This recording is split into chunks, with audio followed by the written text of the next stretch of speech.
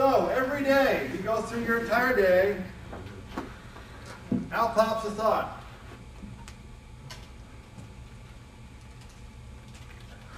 Positive, actually. Nothing long in there. Good thought.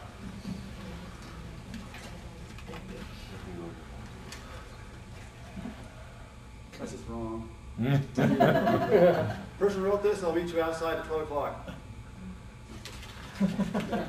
So, you know, the market's terrible. Just terrible. Jeez, you know, this life, I hate my job.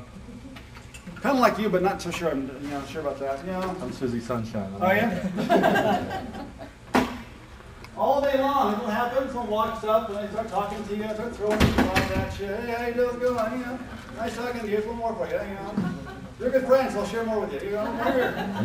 Boy, here's how I love you too. You're a great guy. You're all just so happy, so wonderful.